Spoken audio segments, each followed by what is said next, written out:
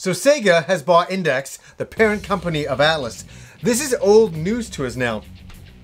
But here's something I just loved reading this the other day. I think this is fantastic. That the chief operating officer of Sega Sammy, who is now put in charge of Index, has said that Atlus is totally free to use some of the old Sega dormant IPs. IPs, from Sega that haven't been used for a long time. Things like the Sakura series, Skies of Arcadia, and also, Valkyria Chronicles, all that kinds of stuff. So here's the thing, guys. I got really excited when I was reading this, thinking about all the possibilities of all the dormant, IPs of Sega over the years, all the ones that are buried that we've never heard about. And my mind just starts to have a little bit of fun. I'm going to ask you the question. What old IPs of Sega would you like to see Atlus take a shot at? There's so many. What was one of the funny... And okay, some of mine are hilarious. Could you imagine another Golden Axe? I know they tried to bring back Golden Axe and failed miserably. But just the idea that we can get some older Sega games coming back. A Skies of Arcadia game done by Atlus?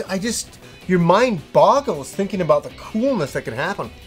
And I really hope Sega and Atlus together can really work well and do something so fantastic like that to bring some things back. I don't have like high hopes for a Shenmue brought back by Atlus. That would just be strange. And that's also the thing. You got to be very careful how you do it. Like, I know for a fact, I just know this is going to happen in the next Persona game. You're going to see a Sonic suit somewhere in there. It's going to happen somewhere, right? A Teddy in the future rips off, tears down his outfit and there's Sonic in there. I just see it happening. It's going to happen, but, oh man, just Alex Kidd brought back from the dead. Could you imagine?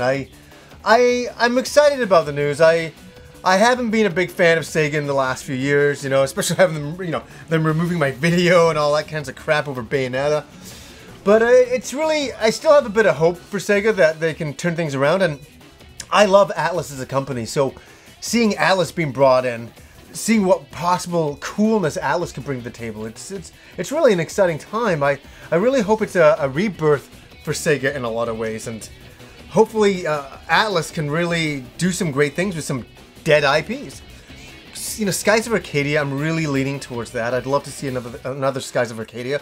There's been so many rumors over the years that one was going to come back, and well, we know the answer to that. We still haven't got anything, but what old IPs would you guys like to see Sega, give to Atlus to bring back? It's amazing thinking about it, eh? Like, your mind, another Shenmue, as I said, that's crazy, but the possibilities are really there. Another Streets of Rage game by Atlus? Oh, man.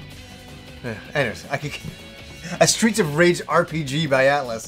It's just crazy that the kinds of things I could think about right now. So, anyways, guys, I just thought it's a fun topic. It's really interesting to imagine all the possibilities that they could possibly do.